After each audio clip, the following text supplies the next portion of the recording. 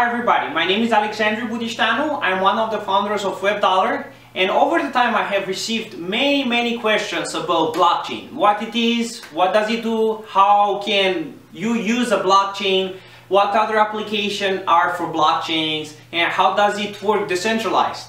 So first of all, blockchain idea was to make a database that replicates itself on every machine in order to have consensus. In order to understand if a transaction is valid, and if you don't want to use a centralized way, asking a trusted node if he knows about that transactions, if there are funds available from that transactions or something like that, you want to validate everything. So in order to validate everything, you download the entire history or some data in order to understand the past transactions, to verify everything, that everything is alright, both from mathematical point of view, like verifying signatures, but the most important thing is that there is a linkability. So you can track the funds that they exist, and that is the owner of those funds.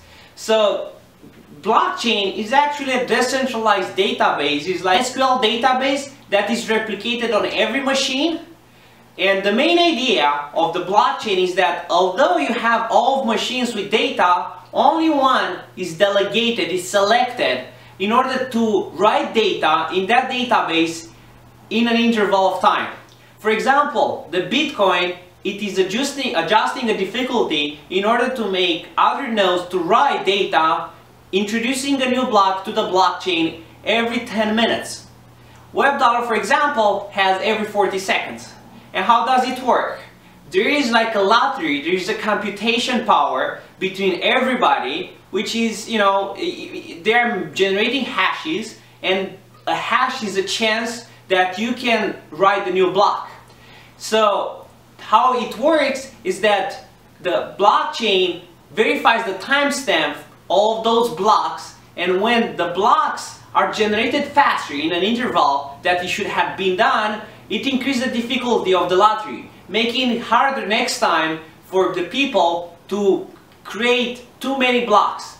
If there were too few blocks generated in the blockchain, then the lottery adjusted difficulty will get lower. By this way, it will facilitate a little bit more people in a less time in order to generate enough blocks, so that all the time the number of blocks are generated in the right time. So the main idea is to adjust a target, a difficulty of this lottery of who is making the new block, in order to assure that in the network every 10 minutes for Bitcoin, every 40 seconds for WebDollar, a new block is being introduced to the network, proposing new transactions. In case that block is not valid, like it was proposed by the right person, by the right miner, but it contains invalid transactions, all other nodes will validate and will see that there is a mistake in that block where somebody tried to attack the network, introducing, you know, wrong transactions or wrong data. Automatically that block will be rejected, and in just very short time after that time there will be another lucky winner. But in less time, you don't need to wait another 40 seconds for WebDollar or 10 minutes for Bitcoin. It will maybe take 10 seconds, maybe it's gonna take 1 minute for Bitcoin or something like that, and a new solution will be proposed. And how does it work? So it is interesting that there have been some hash functions developed that are totally random. So nobody can generate a predefined hash. Hash is like an injective function that you don't know how to reverse engineer the function. For example, you have an x, you apply the function f on x and you get the result y. But you cannot reverse engineer that function in order to get a specific y, in order to find which x should be calculated, which x should use in order to get a specified y. So by this way, nobody can, you know, make any kind of prediction, nobody can do any kind of magic formulas for those hashes. And how it works is just brute forcing. People, the proof of work is just, you know, miners are generating a lot of hashes in order to find that winning, hash, winning ticket for the lottery. In case there are more hashes, more solutions, more blocks generated in the network, automatically the target will be increased, making it more difficult next time. So by making an adjustable difficulty, everybody will be secured and will have a fixed inflation that is designed from the code. For example, maybe let's consider this is a normal Bitcoin network, and just suddenly a big mining farm from China or something like that just entered the blockchain mining Bitcoin or something like that. So automatically the blocks will be generated faster than 10 minutes because there has been a new mining farm that has an overwhelming power, let's say like 10%. So by doing that, blocks will be generated with 10% faster.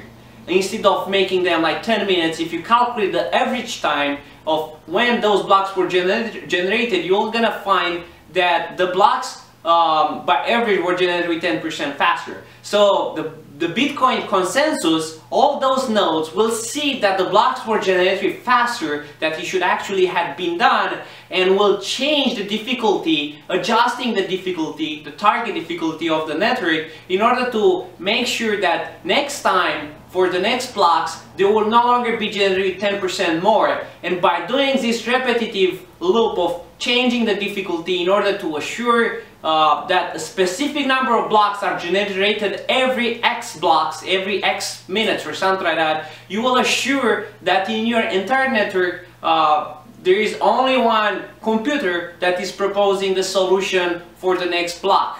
So by this way you create a decentralized network with full consensus of each other nodes, having the data replicated on all of those machines, and you select only one computer by random from all of this network that is proposing the next block for the next transactions. So this is how the security comes from the blockchain itself, because when you have only one winner from the entire network, then automatically a competitor or an attacker who want, to create his own block or to, try to make an attack on the chain will need to have a lot of computing power in order to get a 50% plus one attack on the network. So this is how it works, and this is how in theory should work.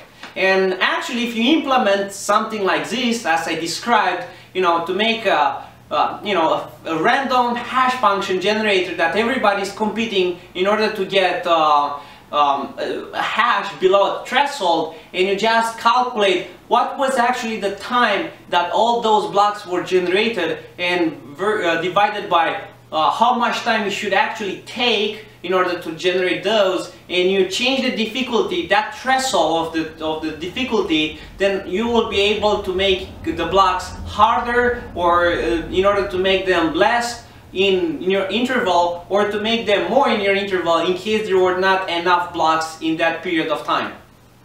So this is how the blockchain works. The question is, what other applications are for blockchains? One of the most interesting questions I find is that blockchain can be used to many different applications. One of them is actually video gaming.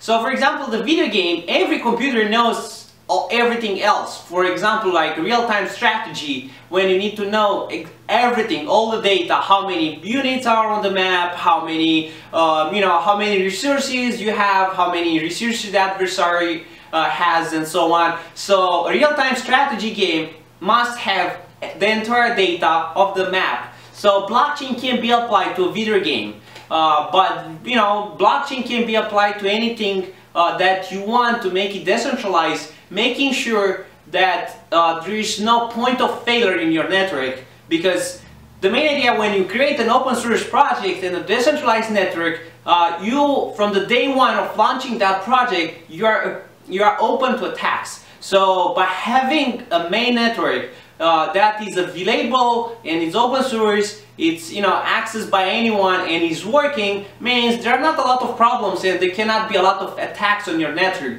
Maybe some denial of service attacks in order to flood your network, to shut down some of your nodes, or maybe even your network can be temporarily blocked by a huge distributed denial of service. But that doesn't mean that an attacker will forge new coins, will do double spending attacks, or any kind of problems by making transactions or making data. And there are multiple consensus. The most popular one is the proof of work, which I described earlier, by generating hashes, and all of those hashes are totally random and nobody can guess and nobody can predict a specific kind of hash, and it's just like a lottery, and based on how much computer power you have, you get more hashes. If you have a very powerful computer, you have more hashes. That means more tickets to that lottery. But that means there's other people can buy new hardware, new equipment. Maybe more people are gonna join the network, so it will become more difficult for you to mine the same coins. But it has some value for your blockchain because it costs electricity to generate those coins. And as you may know, that the electricity required to generate, to validate the transactions and how much electricity does Bitcoin use in one day is more than the electricity used in a big country like Romania or 20 million people country or something like that, because it requires a lot of electricity. But that is only a game. It is just a method to make a decentralized network, allowing anybody to forge new coins and to accept transactions, to propagate transactions in your system in a decentralized way. There are other consensus methods. One of those consensus is actually proof of stake. So instead of mining, instead of buying equipment in order to have a chance to win a lottery, you can actually create a simple consensus that is based on making a proof that you own funds and that those funds are in your wallet. And by making a signature, you can have somebody who is proposing the next block. So proof of stake consensus algorithm is a new method in order to avoid mining, to avoid hardware, electronics, and just have people who owns coins, allowing them to generate the new blocks. They are still randomly selected, but the weight that those people are selected is based mostly on how many coins they have and divided by how many coins other people have. So by this way you are creating new blocks, and for each block that is generated and added to this blockchain, to this chain of blocks, will create new coins for you as a reward and will validate new transactions in that chain.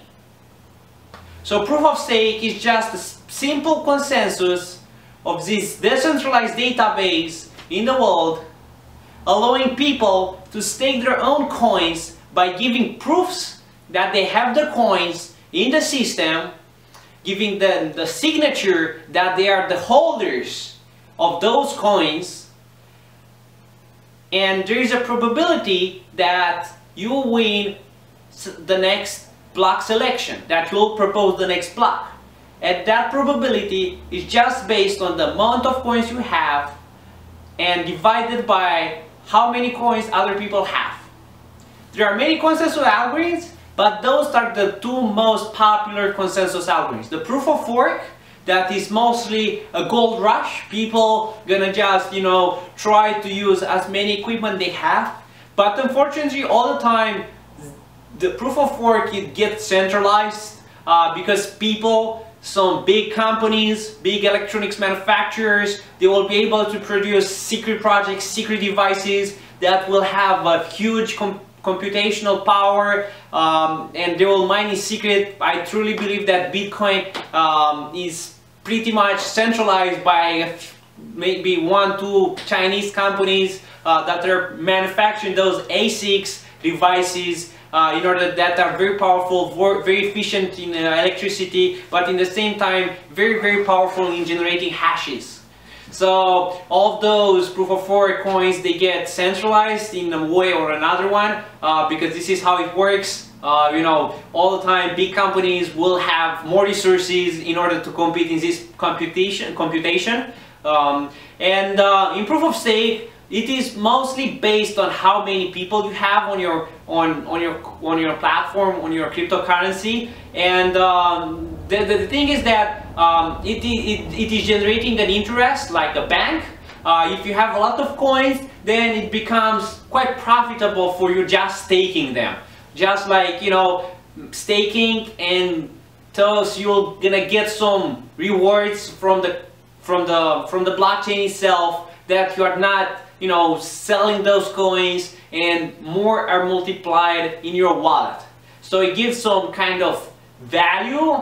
For example, the same way you receive interest from banks, because the banks use your money in order to fund different projects, to fund different companies, and by this way they create new businesses and they make money using your own money. But this way, proof of stake is enable people to get more coins by staking those.